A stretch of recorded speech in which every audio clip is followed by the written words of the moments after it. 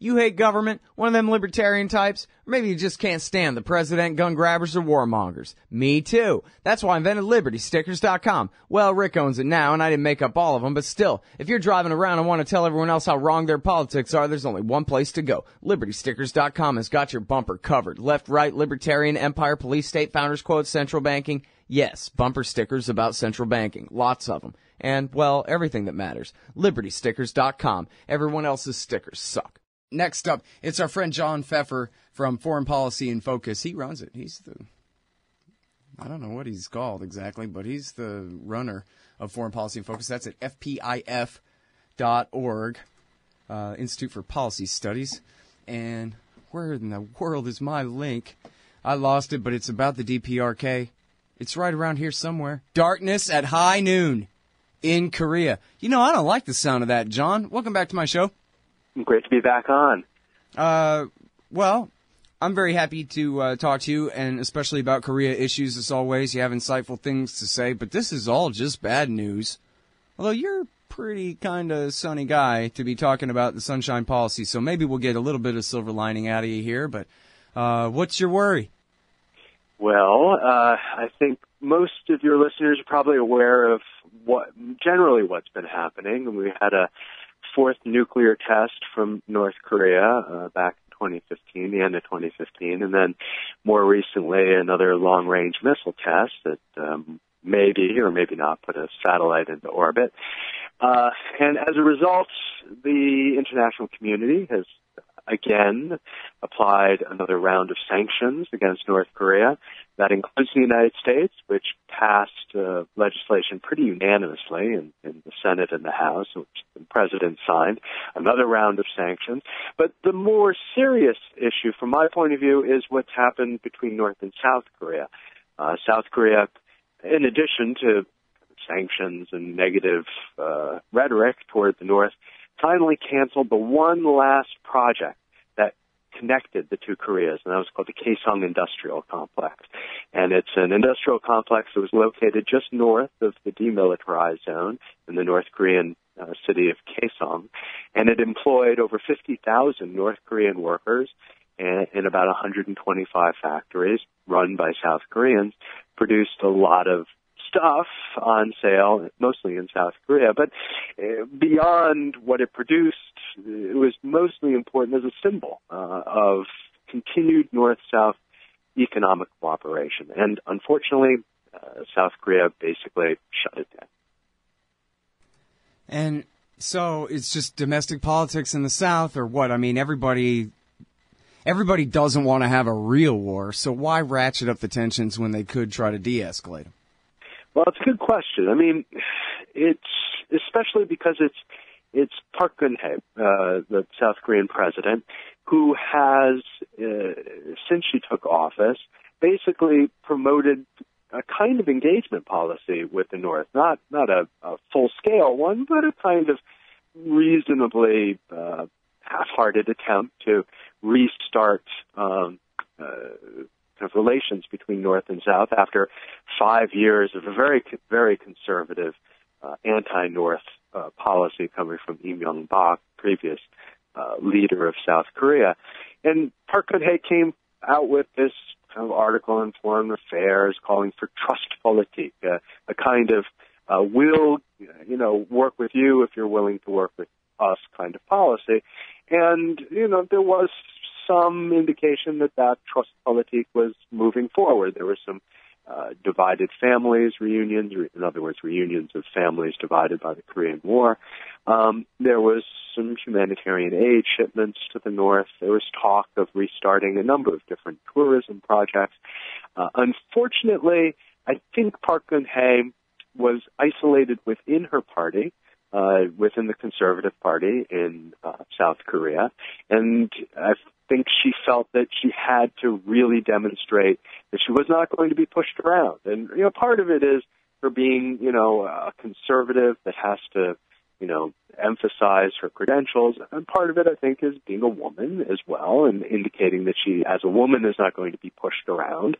So I think there were a number of factors. There was probably some pressure as well coming from outside South Korea. I mean, the Kaesong Industrial Complex is not exactly a popular project outside of the Korean Peninsula. The United States, for instance, bent over backwards to prevent any kind of products produced by Kaesong Industrial Complex from entering the United States and put pressure on its allies to do the same. And there was basically no other interest from any other countries in investing in the Kaesong Industrial Complex. Well, and why is that exactly? Just for business reasons, for cronies, or because they hate any kind of sunshine at all and they want the Cold War with the North to continue forever, or both? Well, I think there are a couple of reasons. I mean, in general, it's been kind of a risky proposition to invest in North Korea. A number of countries and a number of countries have seen, companies rather, have seen their investments basically disappear, either as a result of simply bad investment decisions or because the North Korean government decided it ultimately didn't want to work with that partner. So that's one reason why there's been reluctance. I think another reason is, again, because of free trade agreement regulations. Any country that has a free trade agreement with South Korea, there was additional scrutiny. Again, this is pressure from the United States in part, to ensure that any products produced in Kaesong would not be labeled as South Korean products and therefore would not be subject to preferential trade treatment. So that meant that anything produced in Kaesong was not going to be treated like a South Korean product, and it was going to be more difficult to sell it. So I think that also is a reason why companies and countries didn't want to invest in Kaesong. And then finally, I think there might have been some political decisions as well. In other words, as you said, a decision that country or company simply did not want to have engagement with North Korea on its record, that was a stigma that it wanted to avoid. Yeah. Now, so here's the thing. Ever since Nixon went to China, pretty much everybody agrees that, hey, that was the right thing to do, man. Why have a Cold War with Russia and China when you could just have a Cold War with Russia only? That makes sense. And maybe not have a Cold War with anybody, And so that argument has actually prevailed in the case of Cuba, which is, giving up a lot less, I guess. Well, I don't know. It was giving up more, really, than North Korea, because obviously Cuba's right off the shore, and there's a lot more so-called American, nationalist pride wrapped up in the Cuba issue, that kind of thing. But we can go ahead and say, you know what? Let's begin, at least, to try to let bygones be bygones with Cuba. And yet, that same... again, consensus, right? Ever since Nixon and Kissinger, this is a consensus that this is the way to take on totalitarianism, is engage them and show them, how great it can be to get rich and this kind of thing. And yet they won't ever do that with North Korea. And I guess, the music's about to start playing, John, and so I'm not going to be able to give you enough time to answer. So when we get back from this break, can you imagine that? Me actually looking at the clock and sort of, kind of timing out the segment correctly? Not really.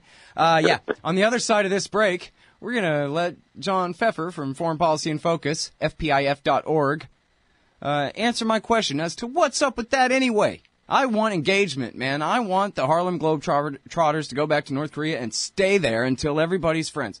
Darkness at high noon in Korea, FPIF.org. We'll be right back after this.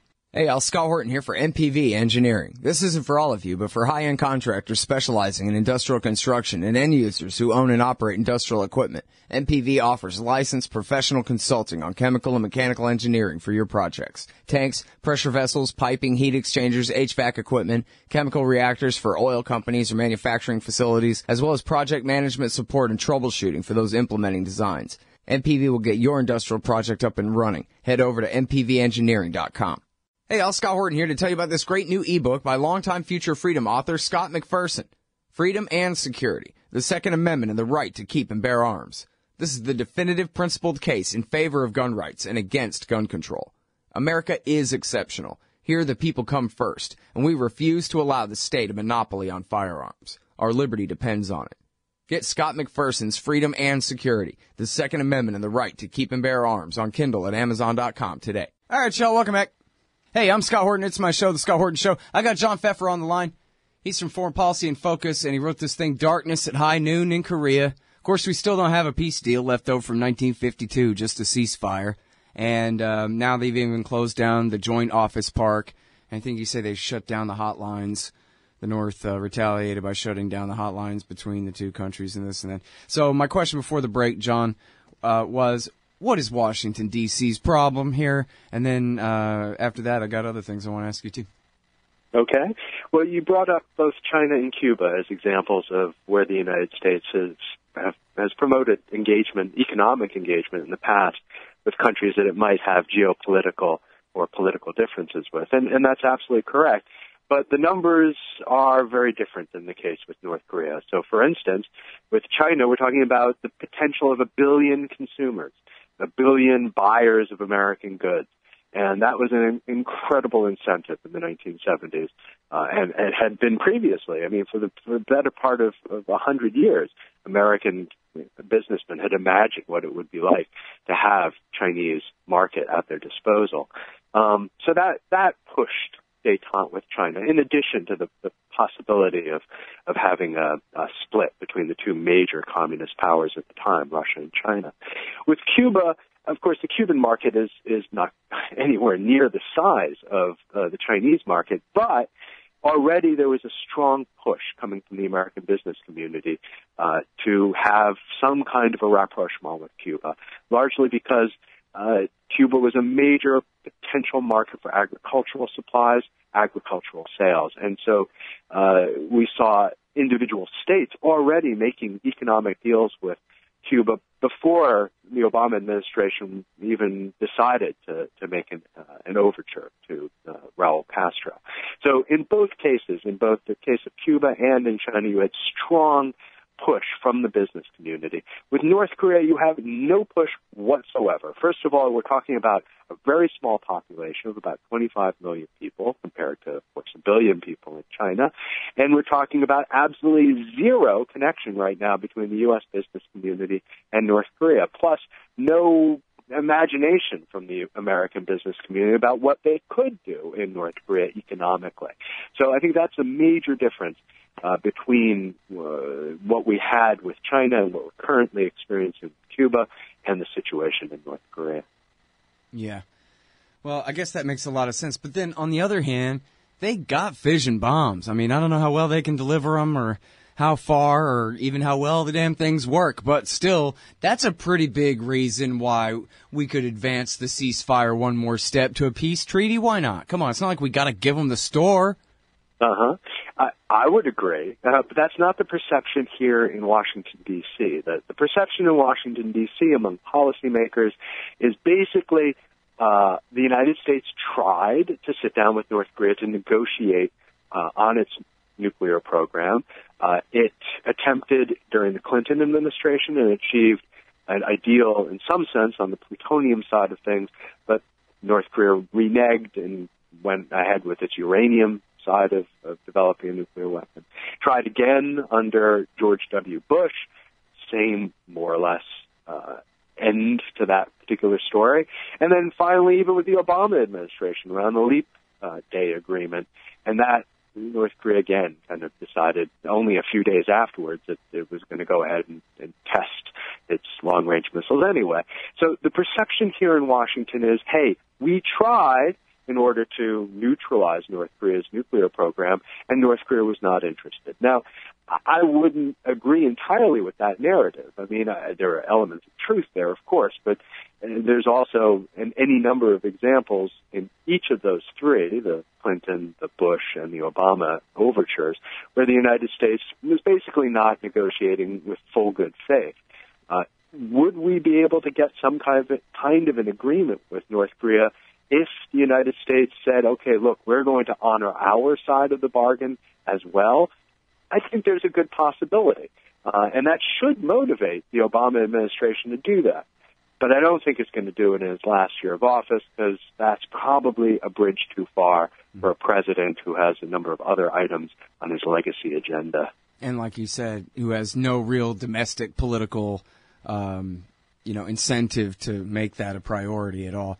But, it's really unfortunate because as you go through the list, obviously there's a lot of, as you said, a lot of places where caveats could be included in their side of the story here, the war party side of the story.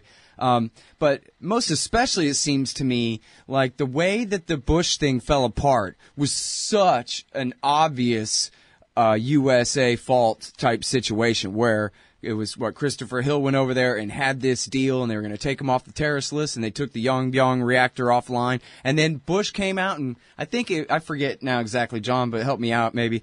Didn't Bush just put him back on the terrorist list for no reason? Or he did some other thing where he just broke the deal so obviously, and regardless, I'm right overall whether my specific detail there is wrong. But my point being that then that would be it could have been a great way for the Democrats to, for Obama to have this for part of his legacy, that this is a place where Bush failed, and make it a partisan thing. This is a thing that the Republicans couldn't do, but he could. You know what I mean?